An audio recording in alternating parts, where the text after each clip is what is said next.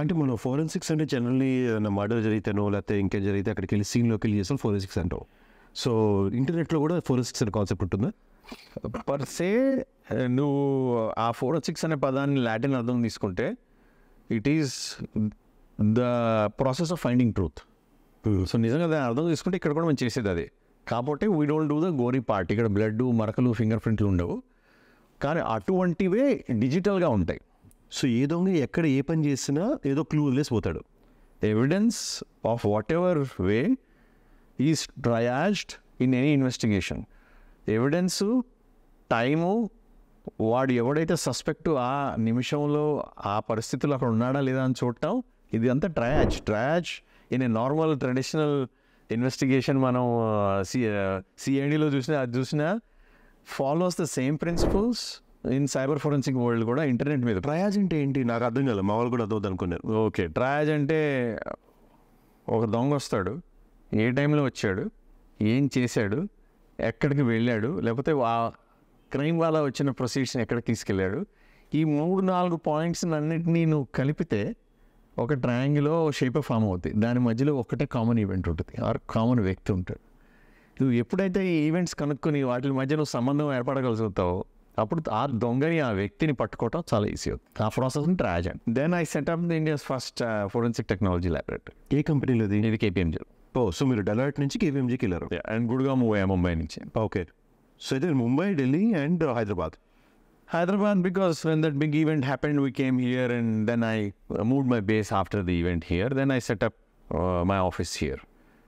But my lab and majority of my team, వాళ్ళు అక్కడే ఉండేవాళ్ళు, గుడ్గావ్ మా ఆఫీస్లో ఉండేవాళ్ళు. It was dedicated people of 100 people only doing cyber forensics. ఆ సైబర్ ఫోరెన్సిక్స్ అనే పదాన్ని వాడుకలో కూడా బహుశా రాకపోయి ఉండొచ్చు అప్పటికి. అంటే ఈ టీంతో ఎలాంటి వాళ్ళు ఉంటారో జనరల్? ఇప్పుడు మీరు చదువుకుని మెకానికల్ ఇంజనీరింగ్, అవును, లెట్స్ సే ఇంకెవరో ఉంటారు, మీరు ఎప్పుడో చెప్పారు దాంట్లో IPSలు IASలు కూడా ఉండేవాళ్ళు అని చెప్పేసి. సో మీరు ఇన్వెస్టిగేషన్ చూస్తే జిగి, ఇది కేవలం ఒక్క డైమెన్షన్లో జరగదు ఇన్వెస్టిగేషన్ ఎప్పుడు. ఈవెన్ సైబర్ క్రైమ్ కూడా, specially corporate cyber related crime, you also need to understand the behaviors of people. దానికి ఫీల్డ్ ఫోర్స్ కావాల్సి వస్తుంది, who can understand peoples moment. మేము దాన్ని ఫీల్డ్ ఇన్వెస్టిగేటర్స్ అంటాం మనం. సో ఫీల్డ్ ఇన్వెస్టిగేషన్లో మనలాగా కోట్లు వేసుకుని ఇంజనీరింగ్ చదివి ఆఫీస్లో కూర్చున్న వాళ్ళు, we don't know that art.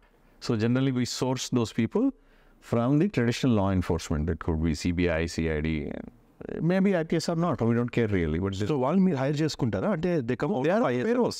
Okay, they're out of the service and they're full time working with us on our payroll. So they do నిజంగా గ్రౌండ్ మీద ఒక మనిషిని షాడో చేయాలి, వాడు ఎక్కడ తిరుగుతున్నాడు, ఏం చేస్తున్నాడు, ఎట్లా ఖర్చు పెడుతున్నాడు. ఎందుకంటే ఇందాక మనం మనుషులు డబ్బు రాగానే వాళ్ళ బిహేవియర్ మారిపోతుంది. ఒక బ్లెండర్ స్ప్రైడ్ తాగేవాడు ఒక రాత్రి black లేబుల్కి దూకుతాడు. That is a hint for me. I'm not specialized in that art. వెళ్ళి వాడిని నేను చూడలేను, ఇంట్లోకి తగ్గి చూడలేను, లేకపోతే వాడు వెళ్ళిన బార్లో నేను కూర్చోలేను, దొరికిపోతా. దానికి అది తెలిసిన వాడు కావాలి, నీకు దాన్ని మింగిల్ అయిపోయి కలిసిపోయి ఆ ఇన్ఫర్మేషన్ బయటకు తీసుకొచ్చేవాడు కావాలి. దాన్ని ఫీల్డ్ ఫోర్స్ అంటాం. సో వాళ్ళు they are not reporting it to me, but they are in the team. నా సైబర్ ఫోరెన్సిక్ టీంలో you will have definitely people who will crack the hard disk, crack the passwords, analyze large amounts of data, structured data, unstructured data. అంటే కుప్పలు emails ఉన్నాయి, 1,00,000 emails నుంచి ఒక్క email వీడు పంపించింది admin పాస్వర్డ్కు. ఒక ఫైర్ వాల్ లాక్స్ వస్తే రోజుకి 1,00,00,000 ఈవెంట్స్ ఉంటాయి. ఆ 1,00,00,000 ఈవెంట్స్లో నుంచి నాకు పనికి వచ్చి ఈవెంట్ బయట తీయాలి. సో అది స్ట్రక్చర్డ్ డేటా అవుతుంది. ఇట్లా ఈ రకరకాల డేటాని చూసి ప్రాసెస్ చేసేవాళ్ళు, ముందు డేటాని తేయగలిగిన వాళ్ళు, తర్వాత అంతా రకరకాల డిస్ట్రిబ్యూషన్ ఉంటుంది అన్నమాట టీంలో. డాష్ బోర్డ్స్, కొన్నిసార్లు ఫైనాన్షియల్ క్రైమ్ అయినప్పుడు only way you can identify is that number of transactions చూసి ఎక్కడన్నా ఒక అన్నెసరీ పీకో ఒక క్రిస్మస్ రాత్రి నాడు జరిగిందనుకో, ఒక ఫారిన్ కంట్రీలో క్రిస్మస్ నాడు ట్రాన్సాక్షన్స్ ఉండవు, ఎందుకంటే కస్టమర్స్ ఏం చేయరు, ఎంప్లాయీస్ ఉండరు. ఆ రాత్రే వచ్చి ఎవరైనా స్పెసిఫిక్గా ట్రాన్సాక్షన్ చేస్తుంటే నేను చూడాల్సిందే వాడిని. దానికి it could be genuine behaviour, నిజంగా జెన్యూన్గా చేసి ఉండొచ్చు. కానీ వాడు ఒక్కడే 2 క్రిస్మస్ల నుంచి వచ్చి అది ప్లాన్ చేసుకుని వచ్చి ఆ ట్రెండ్ కొని చూస్తావు. అప్పుడు ఆ ట్రెండ్ కొని చూస్తాడు, ఒక్క ఈవెంట్ చూడవు, డాష్ బోర్డ్ లాగా చేసుకుని ఎవడు వస్తున్నాడు, ఎన్ని రోజులు వచ్చాడు వీడు, వన్ రౌండ్ ఆఫ్ చేస్తాం. అబ్సల్యూట్లీ. ఇన్ఫ్యాక్ట్ నా ఫస్ట్ జాబ్లో ఎక్స్పీరియన్స్ జరిగింది అక్కడ ఇలాంటిది. మేము ఇక్కడ ఇండియాలో ఉండి నేను పనిచేసే కంపెనీ నుంచి ఒక యూకేలో ఉన్న large fashion retail చైన్కి పనిచేసేవాళ్ళం. Okay. So Christmas time అనమాట అది. ఆ టైంలో ఒక కోడ్ రన్ చేయాలి డిస్కౌంట్ అప్లై చేయడానికి. సో క్రిస్మస్ ఫ్లాట్ 50% కోడ్ ఇది రన్ చేయాలి. ఇక్కడ ఇండియా నుంచి ఆ కోడ్ వెనక నుంచి రన్ చేసేవాడు. స్క్రిప్ట్ రన్ చేసేటప్పుడు బై మిస్టేక్ 2 సార్లు స్క్రిప్ట్ రన్ చేశాడు. సో 50% అండ్ ఇంకో 50% అప్లై అయింది దాని మీద.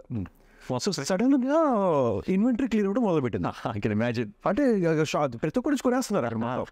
వీడికి అర్థం కావట్లేదు ఎందుకు అంతమంది సడన్ కొంటున్నారు అని చెప్పి. సో ఎందుకు అవుతుంది ఇన్వెస్ట్ చెక్ చేస్తే ఈ మనీ తక్కువ వస్తుంది అకౌంట్లోకి. Okay. That's one they realise something happened. సరే అయిపోయింది, ఇన్సిడెంట్ అయిపోయింది, రెక్టిఫై చేస్తారు, అయిపోయింది. తర్వాత ఒక పెద్ద కన్సల్టింగ్ కంపెనీ తీసుకొచ్చి ఆడిట్ పెట్టి ఇన్వెస్టిగేషన్ స్టార్ట్ చేశారు. అంటే ఏంటి వీడు నిజంగానే తప్పు చేశాడా లేదా కావాలని చేసి ఇంకెవరికైనా కాంపిటీటర్ నుంచి డబ్బులు తీసుకుని చేశాడా. సో ఇవన్నీ నిజంగా జరుగుతాయి యాక్చువల్గా. దానికి ఎగ్జాక్ట్ ఎగ్జాంపుల్ నేను చెప్తాను. నేను ఒక పెద్ద బ్యాంక్ ఇండియాలో సిటిఓ పిలిచాడు బాబుని. ప్రతిసారి వీళ్ళు ఈ కోర్ బ్యాంకింగ్ సిస్టమ్ అంటారు. బహుశా ఇండియాలో ఉన్న టాప్ 10 బ్యాంక్స్లో మోర్ ఆర్ లెస్ అన్నిట్లో సేమ్ కోర్ బ్యాంకింగ్ సిస్టమ్ నడుస్తుంది. గూగుల్ చేస్తే ఒక విషయం దొరుకుతుంది ఆ కోర్ బ్యాంకింగ్ సిస్టమ్ పేరుని. నాకు వీళ్ళు అప్గ్రేడ్ చేసిన ప్రతిసారి గంట డౌన్ టైం వస్తుంది.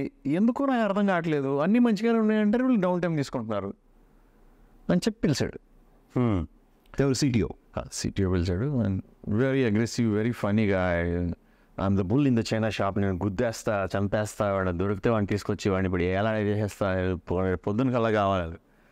So went and Unix environment వాళ్ళది ఇంకప్పుడు ఓపెన్ సోర్స్లో గట్రా రాలేదు, వర్చువలైజేషన్ ఉంది, VMware ఉంది, అంతా ఉన్నాయి. సో వీ చెక్ ఎట్లా అప్గ్రేడ్ చేస్తారు, ఎట్లా ప్రాసెస్ ఫాలో అయ్యారు, ఎవడు లాగిన్ అయ్యాడు, ఎవడు లాగౌట్ అయ్యాడు, అంతా చూసి 2 రోజులు అంతా కరెక్ట్గానే ఉంది. ఏమీ దొరకట్లేదు. కానీ ఒక టైంలో లాగ్స్ లేవు. ఇంక లాగ్స్ ఎందుకు లేవండి, మరి అంతా ఉన్నాయి, ఇది ఎందుకు లేవండి అని అంటే అది మాకు లాగింగ్ ఈవెంట్ రాయలేదండి, అప్పుడు ఆ ప్రాసెస్కి లాగ్స్ పడవు అసలు మాకు అని చెప్పారు. సరే బిలీవ్ అన్నీ కరెక్ట్గానే చెప్పాడు అప్పుడు దాకా, అన్నీ కరెక్ట్గానే మ్యాచ్ అయినాయి చెప్పినాయి. సో వెళ్ళి మేము సరే మనకు కొద్దిగా లాస్ట్ టైం 3 అప్డేట్లు కూడా చూపించాడు అప్పుడు ఈవెంట్లోనే ఆ ప్రాసెస్కి. సరే వాడు నాకు తెలియస్తారు వాడు ఎందుకు పడలేదన్న. అసలు ఇది టెక్నికల్గా కాదని చెప్పి వాళ్ళది కంట్రోల్ రూమ్ ఉంది. కంట్రోల్ రూమ్లోకి controlled access very limited people, ఎందుకంటే అక్కడి నుంచి మేము కోర్ బ్యాంకింగ్ మొత్తం అబ్జర్వ్ చేస్తారు ప్రాసెస్ అని, very limited people have access ఆ రూమ్కి. యాక్సెస్ కంట్రోల్ మెకానిజం దీన్ని లాగ్స్ ఇవ్వండి నాకన్నా, ఇంకెక్కడి నుంచి యాక్సెస్ కాదు ఆ సిస్టమ్. అడ్మినిస్ట్రేటివ్ యాక్టివిటీస్ ఏమీ నువ్వు బయట నుంచి. ఆ room swipe in swipe out card ఎవరు చేశారో నాకు కావాలి ఆ టైంలో. అంటే అలా రోజు మొత్తం వాడికి అనుమానం రావడం, ఆ విధానం గురించి వాడికి ఏం తెలియాలి. జనరల్గా అడిగినట్టు అడిగారు నాకు. మొత్తం 6 నెలలకి లాగ్స్ ఇవ్వండి అన్న. ఓకే. ఎందుకంటే ఎవరు వస్తున్నారు వెళ్తున్నారో జనరల్గా ట్రాఫిక్ ట్రెండ్ కూడా నాకు కావాలి, మీ ఎంప్లాయీస్ లిస్ట్ ఇవ్వన్నా అన్న తీసుకున్నాం. చూస్తే ఎప్పుడైతే నాకు ఆ ఫైల్స్ మిస్ అయ్యానో ఆ టైంలో ఒకడు వచ్చి వెళ్ళాడు. వీడు ఎవడాడితే ఇంటర్న్ సార్ వాడికి ఏం తెలియదు, యాక్సెస్ లేదన్నాడు. సో వాడిని సైడ్కి పిలిచాం ఎవరు లేకుండా అఫీషియల్గానే, ఎందుకంటే ఒక సిటిఓ నుంచి ఉంది, వాడిని సైడ్కి పిలిచాం. నువ్వు ఏం చేస్తావరా ఇంటర్న్ కదా, నువ్వు ఏం నేర్చుకుంటున్నావు ఏంటి సంగతి అన్నావు. సో వాడికి మేము జనరల్గా ఏం చేస్తామంటే we don't create the fear. ఇన్వెస్టిగేషన్కి వచ్చామని చెప్తాం పోలీసులాగా, అట్లా మేము ఫియర్ క్రియేట్ చేయం. We go very friendly people. Socks audit చేస్తున్నాము, మీ CEO గారు పంపించారు మమ్మల్ని, రేపు పొద్దునకి వెళ్ళిపోతాం మేము. బికాస్ నిజం చెప్పించడానికి భయం పనిచేయదు కార్పొరేట్లో, ఎందుకంటే మేము కొట్టలేము తిట్టలేము అట్లాంటివి ఏం లేవు. అదే tricks we only have to extract tricks with truth with smartness are data, showing it to him on the face. అంతా ఫ్రెండ్లీగా మాట్లాడిన తర్వాత నువ్వు ఏం చేస్తావు ఉంటావు, యూనిక్స్ వచ్చా మరి ఎట్లా చేస్తున్నావు అంటే నాకు వచ్చు, RMDIR కొట్టాను నేను, రిమూవ్ కమాండ్ బాగా వచ్చు, మొన్న రిమూవ్ కూడా చేశాను నేను. అంటే ఆ డైరెక్టరీ ఏం డైరెక్టరీ నేనే చేసాము మన core banking. Okay, investigation is finished. Next day I could see the CTO on the fire, 20 people, all departments, there are 3 people were fired on the spot. ఇందుకు వాడు కావాలని చేశాడా తప్పు చేశాడా? He doesn't know. He's a learner. వాడి production system access చేశారు. లేదు one of the India's largest banks ఒక ఇంటర్న్కి చేశారు. He could be a recommendation candidate, he could be a friend or relative of somebody who was working there. It is really stupid. And most of these things happen because of stupidity. Carelessness, stupidity, or lack of training, if you will, right? వాళ్ళ అట్లా అని company training ఇవ్వడం లేదు, నువ్వు కోర్సులకు వెళ్ళావు, security చేసావు, behaviour మీద, ఎథిక్స్ మీద కంపెనీస్ ప్రతి సంవత్సరం మ్యాండేటరీ ట్రైనింగ్స్ ఇస్తాయి వీళ్ళందరికీ. బట్ అది రియాలిటీ ఆఫ్ లైఫ్లో ట్రాన్స్లేట్ కాదు. That is where the problem is.